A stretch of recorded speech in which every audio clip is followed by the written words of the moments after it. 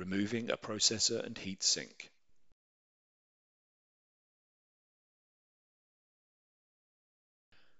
Remove the top cover. Remove the air baffle. Remove the system fan cage.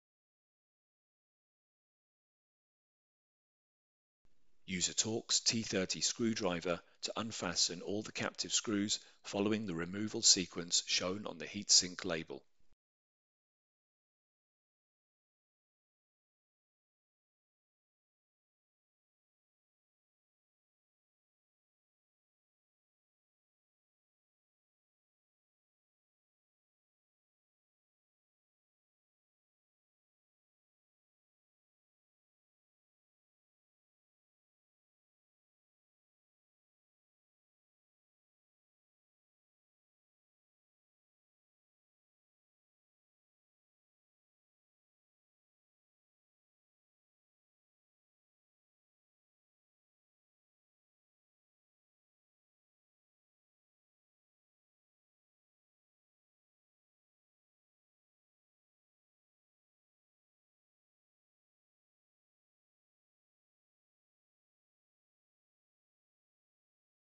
Rotate the anti-tilt wire bales inward and lift the heatsink slightly away from the system.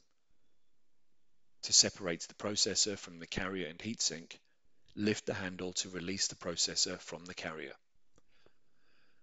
Hold the processor by its edges and then lift the processor away from the heatsink and carrier.